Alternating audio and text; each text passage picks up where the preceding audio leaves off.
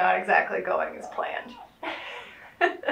Hey guys, it's Sophia from Go Sewly, and today we're going to talk about how to keep your sewing patterns organized. If I'm using a sewing pattern, I think I can actually use it to alter it to make another pattern or repeat it to make a pattern I really love, I'll keep it, and I want to keep it in a way that stays nice and organized. So I use these manila envelopes, and in each of these manila envelopes is my pattern, so I'll show you real quick how simple that actually looks. So for this one, it's just a straight skirt, only 2 pieces. One of the pieces looks like this.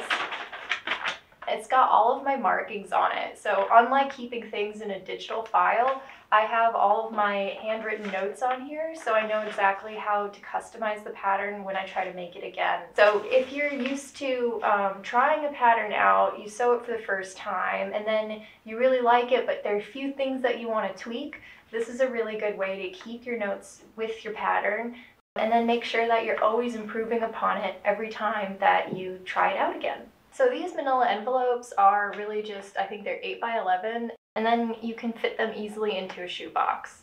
So the reason why I use a shoebox is actually really important. One is that I can easily stack everything into the shoebox so I can filter through very, very easily.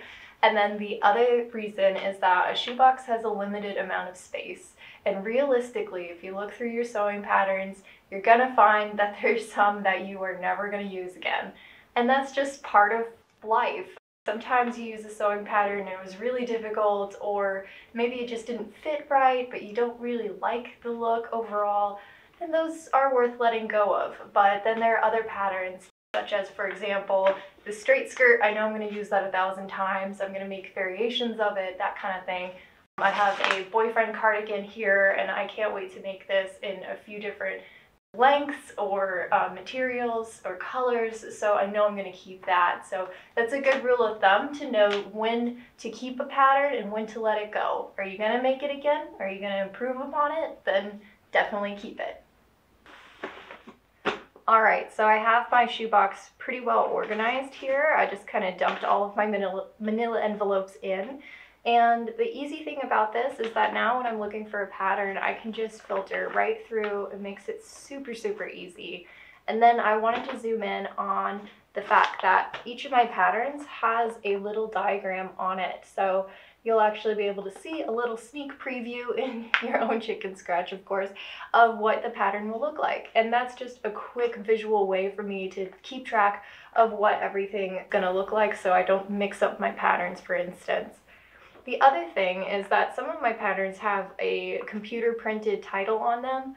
I actually would discourage against this. I tried this in the beginning because I thought I was going to be super, super organized, but I realized that life gets a hold of you and maybe you don't have the extra 2 minutes to go ahead and type up and print out a title.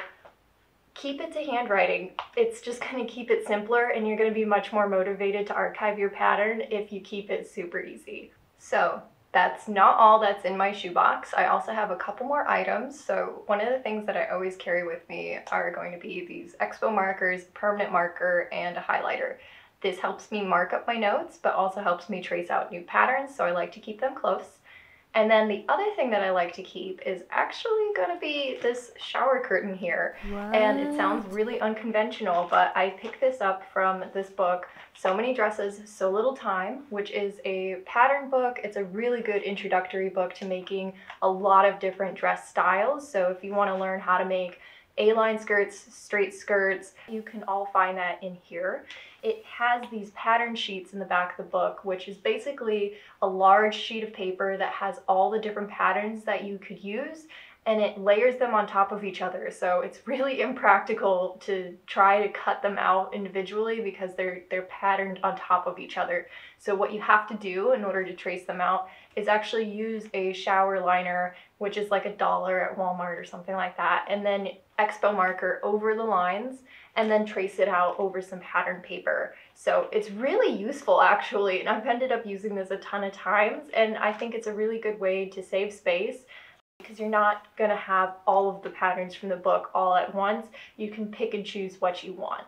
Another thing that I want to call out while we're here is a set of books that I also really loved when I was first starting to sew, and honestly still really love. And those are these books by Her name is Yoshiko. I think her last name is Tsukiori. Not the best at pronouncing that, but she's absolutely lovely. The patterns are fantastic. I would recommend trying these out once you've gotten past maybe 1 or 3 months of sewing basic beginner stuff, because some of the directions can be a little bit simplistic, but they're really lovely patterns. And once again, they have patterns in the back of the book that you can trace out, and it's just really lovely, really fun. And honestly, I just love the variety of looks in these books because they're not truly things that you see every day. So I love this, and I really would recommend checking her out. The books are extremely affordable and very, very fun, very creative. Okay, so I know this was a short video, but we covered a really important step, which is how to keep your sewing patterns organized. And this seems to be the method that works the best for me. So let me know what works for you and if you have any recommendations for ways to improve this. The other thing that I really love, I may have mentioned it before, is that a shoebox really has a limited amount of space. So I know when it's time to take a look back at my archive, filter through, and see what needs to go so that I have more room for more patterns and more creative ideas. The last thing that I wanted to mention is I talked about the shower curtain, how to trace things out, but I didn't mention the pattern paper that I use. And this is a little bit less conventional again. Maybe not everybody uses this or even likes it, but for me, every now and then I go to IKEA. I think people really love shopping there, and they have this drawing paper. It's designed for kids. It comes off a roll. So here's what it looks like. It's really designed as just a basic paper roll that you can pull out and tear off and use however you like. I love that I can tear off any length that I like and that it's very accessible. There's no like having to sift through paper or anything like that. I can just easily pull, tear, and go to work. And it's very inexpensive. I think I paid $4 for this roll, and something like this is gonna last me several months. I don't design patterns every single day, of course, but it goes a really long way. So if you're looking to save a dime, invest in shower curtain liners and one of these rolls, which I will try to find a link for you down below.